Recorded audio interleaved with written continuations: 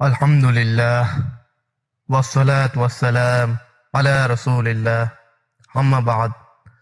প্রিয় ভিউয়ার্স, ভিডিওতে যখন ক্লিক করেই ফেলেছেন, আশা করি ভিডিওটি সম্পূর্ণ দেখবেন, কারণ আজ আপনাদের সামনে এমন কিছু নিয়ে আলোচনা করতে যাচ্ছি যা সম্পর্কে আপনাকে আর কেউ বলবে না। এটি হলো শতাব্দীর অন্যতম সবচেয়ে বড় ফিতনা, র্যান্ড কর্পোরেশন।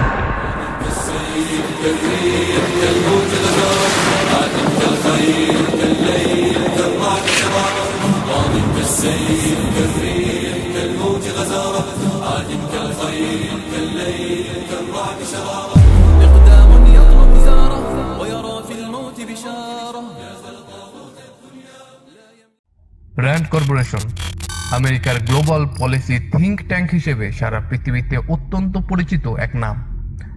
র্যান্ড কর্পোরেশন শব্দের বিস্তারিত রূপ হলো রিসার্চ অ্যান্ড ডেভেলপমেন্ট কর্পোরেশন।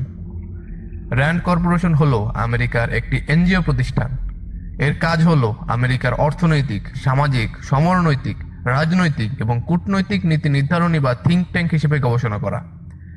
এই প্রতিষ্ঠানের গবেষণার ভিত্তিতেই চূড়ান্ত আলোচনা পর্যালোচনার পর যে কোনো ধরনের মার্কিন নীতি বা সিদ্ধান্ত গৃহীত হয়।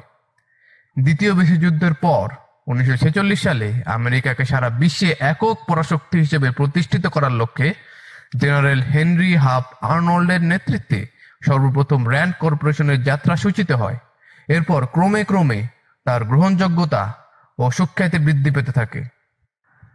যাত্রার শুরুর দিকেই র্যান্ড কর্পোরেশন সফলভাবে মহাশূন্যে রকেট উৎক্ষেপণের মাধ্যমে সারা বিশ্বে ব্যাপক সাড়া ফেলে দেয়।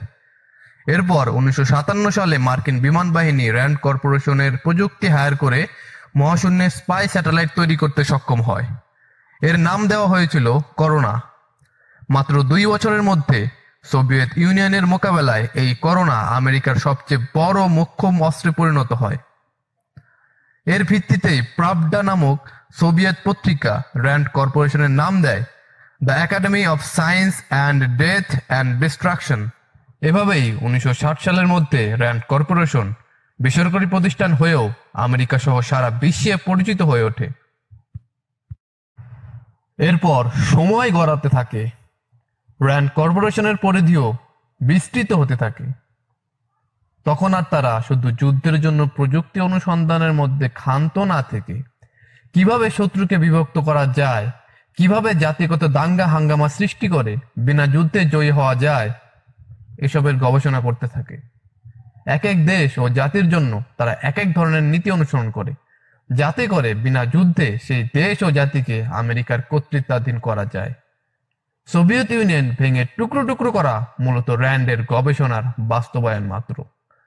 মুসলিমরাও যাতে কখনো পরাশক্তি হয়ে উঠতে না পারে, সর্বদাই যেন তারা আমেরিকার অধীনস্থ থাকে, সেই লক্ষ্যে র্যান্ড বিপুল গবেষণা করে কয়েকটি অনুসন্ধানী রিপোর্ট বের করেছে। ডিসক্রিপশনের লিঙ্ক দেওয়া আছে। আমেরিকান গভর্নমেন্টের কাছে সেই অনুসন্ধানী রিপোর্ট জমা দেওয়ার পর গভর্নমেন্ট তা বাস্তবায়ন করে চলছে। সেই 60-এর দশক থেকেই এভাবে তাদের কার্যক্রম এগিয়ে চলছে। বিংশ শতাব্দীর শেষ ভাগে স্যামুয়েল পি হান্টিংটনের বিখ্যাত ক্লাশ অফ সিভিলাইজেশন বা সভ্যতার সংকট থিওরি গোটা বিশ্বের মানুষকে তাদের সংস্কৃতি ও ধর্মীয় পরিচয়ের ভিত্তিতে কয়েক ভাগে ভাগ করে। প্রত্যেক ভাগকে এক এক সভ্যতা বা সিভিলাইজেশন বলে উল্লেখ করে। যদিও বাস্তবে মুসলিমদের খিলাফত বা কোনো সাম্রাজ্য বর্তমানে নেই, তবুও এই থিওরিতে মুসলিমদেরকেই বা ইসলামিক সিভিলাইজেশনকে আমেরিকান সাম্রাজ্যের জন্য একমাত্র হুমকি হিসেবে উল্লেখ করা হয়েছে। এর কারণ হলো তেমন কোনো পরিবর্তন ছাড়াই 1400 বছরেরও বেশি সময় ধরে মুসলিমরা তারা তাদের কিছু নিজস্ব স্বকীয়তা ধরে রেখেছে। এরই প্রেক্ষিতে র্যান্ড নিজেদের এজেন্ডাকে পুঙ্খানুপুঙ্খভাবে বাস্তবায়নের সুবিধার্থে সমগ্র বিশ্বের মুসলমানদেরকে 4 ভাগে ভাগ করে থাকে। এই সম্পর্কে বিস্তারিত জানতে তাদের ওয়েবসাইট ভিজিট করতে পারেন। আমরা এই ভিডিওতে সংক্ষেপে এই সম্পর্কে আলোচনা করব। নাম্বার 1, ফান্ডামেন্টালিস্ট মুসলিম। ফান্ডামেন্টালিস্ট মুসলিম অর্থাৎ মৌলবাদী ও চরমপন্থী মুসলিম। এরা হচ্ছে সে সকল মুসলিম যারা ইসলামকে শুধু কতক আচার অনুষ্ঠান এবং ব্যক্তিগত আচার ইবাদতের ধর্ম মনে করে না, বরং ইসলামকে মনে করে এক পরিপূর্ণ দ্বীন ও মানব মুক্তির বিকল্পহীন জীবন ব্যবস্থা। যারা চায় আল্লাহ তাআলার নাজিলকৃত বিধান দিয়ে শাসন ও বিচার কার্য পরিচালনা করতে, চায় সামাজিক ও অর্থনৈতিক পরিসরেও ইসলামকে একচ্ছত্রভাবে প্রতিষ্ঠিত করতে। এক কথায় তারা বিজয়ী ধর্মকে সর্বক্ষেত্রেই বিজয়ী রাখতে চায়, আল্লাহর ভূমিতে আল্লাহর শাসনকে প্রতিষ্ঠা করতে চায়। এরাই হলো আমেরিকার সর্বপ্রধান ও একমাত্র শত্রু। যে কোনো মূল্যে এদের বিনাশ করা আমেরিকার একমাত্র লক্ষ্য। এদের প্রতি আমেরিকার রয়েছে জিরো টলারেন্স। এছাড়াও তাদের মিডিয়ার মাধ্যমে জঙ্গি বা সন্ত্রাসী হিসেবে দেখানো, যেমনটি করবে ইমাম মাহাদির ক্ষেত্রে, এবং মিথ্যা খবর বা ফেক ভিডিও প্রচার করা, যাতে করে বাকিরাও এদের প্রতি নেতিবাচক চেতনা লালন করে বসে থাকে। নাম্বার 2, ট্রেডিশনালিস্ট মুসলিম। ট্রেডিশনালিস্ট মুসলিম বা ঐতিহ্যবাদী মুসলিম এরা হচ্ছে সে সকল মুসলিম যারা ইসলামের ঐতিহ্যকে দৃঢ়ভাবে আঁকড়ে ধরে রেখেছে। ইলম চর্চা, ধর্মপ্রচার এবং আত্মশুদ্ধি কেন্দ্রিক কাজগুলোকেই যারা ব্রত হিসেবে গ্রহণ করে আছে। মসজিদ, মাদ্রাসা ও খানকা নিয়ে পড়ে থাকাই যাদের নিত্যনৈমিত্তিক কাজ। আমেরিকা এদেরকে ঝুঁকি মনে করে না। এরা আমেরিকান সভ্যতা সংস্কৃতির জন্য হুমকি বা ক্ষতিকর নয়। তবে হ্যাঁ, এরা যদি কোনোভাবে ফান্ডামেন্টালিস্ট মুসলিমদের সাথে মিলে যেতে পারে, তবে এরা আমেরিকার জন্য বিপদ এবং মাথা ব্যথার কারণ হয়ে দাঁড়াবে। এজন্য যে কোনো উপায়ে এদেরকে তাদের নিজ নিজ পরিমণ্ডলের মধ্যেই সীমাবদ্ধ রাখতে হবে। কোনোভাবে ফান্ডামেন্টালিস্ট মুসলিমদের সঙ্গে মিলতে দিতে দেওয়া যাবে না, বরং সাধ্যানুসারে উভয় দলের মধ্যে কোন্দল ও বিভেদ জিয়ে রাখতে হবে। এমনকি ট্রেডিশনালিস্ট মুসলিমদের নিজেদের মধ্যেও কোন্দল ধরে রাখতে হবে। এতে করে তাদের আরেকটি উদ্দেশ্য পূরণ হবে, তা হলো সাধারণ মুসলিমগণ আরও বেশি দ্বিধাদ্বন্দ্ব ও বিভ্রান্তির মায়াজালে আটকা পড়বে। এতে করে আমাদের মধ্যে অনেকে বলতে শোনা যায় যে হুজুররা কত কিছুই বলে, আমরা কই যাই। তাদের লক্ষ্য পূরণে তারা দু ধরনের কৌশল ব্যবহার করে থাকে।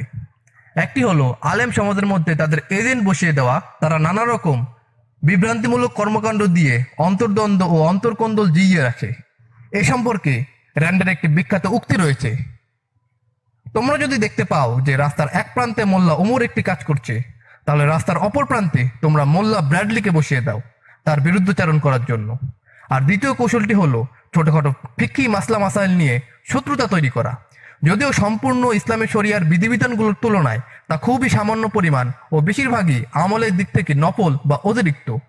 আবার কোনোটি পালনে হুকুম রয়েছে একাধিক পদ্ধতির, যার যে কোনো একটি পদ্ধতি অনুসরণ করলেই তা আদায় হয়ে যায়, যেমন নামাজে হাত বাঁধা, আমিন বলা বা রফল ইয়াদাইন করা ইত্যাদি। কতই না সূক্ষ্ম ও সুন্দর ষড়যন্ত্র। Number 3, moderate Muslim. Moderate Muslim বা মডার্নিস্ট মুসলিম অর্থাৎ আধুনিকবাদী মুসলিম, এরা আদি ও আসল ইসলামকে সেকেলে মনে করে, তাই ইসলামকে নতুনভাবে ব্যাখ্যা করতে চায়, ইসলামের পরিমার্জিত সংস্করণ বের করতে চায়। এদের এসব ব্যাখ্যার পিছনে মূল উদ্দেশ্য হলো ইসলামকে প্রবৃত্তির সঙ্গে সামঞ্জস্যপূর্ণ করা, ইসলামকে পাশ্চাত্য ধারার জীবন ব্যবস্থা এবং তার সভ্যতা সংস্কৃতির সঙ্গে সঙ্গতিপূর্ণ করা, যাতে করে ইসলামের ইতিবাচক দিকগুলো পালন করা যায়, আবার প্রবৃত্তি পূজার অংশ হিসেবে নেতিবাচক দিকগুলোর মধ্যেও অংশগ্রহণ করা যায়। এদের চেষ্টা প্রচেষ্টার সুবাদেই বর্তমানে অস্তিত্ব লাভ করেছে সবকিছুর ইসলামিক ভার্সন। ইসলামী মিউজিক, ইসলামী মদ, ইসলামী সুদ, ইসলামী জুয়া, ইসলামী পতিতালয়, ইসলামী সিনেমা হল, ইসলামী গণতন্ত্র, ইসলামী সমাজতন্ত্র ইত্যাদি। মডারেট মুসলিমরা আল্লাহ তাআলার দিনকে পরিপূর্ণভাবে মানতে রাজি নয়, বরং তারা দিনের কেবল ততটুকু মানতে চায় যতটুকু তাদের মনোভূত হয়, যতটুকু মানতে তাদের কোনো কষ্ট ক্লেশ সইতে হয় না কিংবা ত্যাগ তিতিক্ষা করতে হয় না, এবং তাও কেবল সেই উপায়েই মানতে চায় যা তাদের সমাজে প্রচলিত কিংবা তাদের পূর্বসূরি বাপদাদাদের থেকে প্রাপ্ত। এছাড়া আল্লাহ তাআলার অন্যান্য বিধানগুলোকে তারা অবলীলায় প্রত্যাখ্যান করে। এমনকি কেউ কেউ সালাদকে শারীরিক ব্যায়াম এবং সাওম বা রোজাকে শুধুমাত্র ডায়েট হিসেবে পালন করে। ইবাদত তাদের মুখ্য উদ্দেশ্য নয়। র্যান্ডের পলিসির সাজেশন হলো মডারেট মুসলিমদেরকে সাহায্য করতে হবে, তাদের জন্য ফান্ডের ব্যবস্থা করতে হবে, আর বিশেষভাবে প্রিন্ট ও ইলেকট্রনিক মিডিয়ায় এদের প্রচারণার ব্যবস্থা করতে হবে। যেহেতু সাধারণ মুসলমানদের মধ্যে এদের উল্লেখযোগ্য অবস্থান ও সবিশেষ গ্রহণযোগ্যতা নেই, তাই মিডিয়ার মাধ্যমে এদেরকে মানুষের কাছাকাছি নিয়ে আসতে হবে, যাতে তাদের আহ্বান মানুষের কর্ণকুহরে পৌঁছে যায়।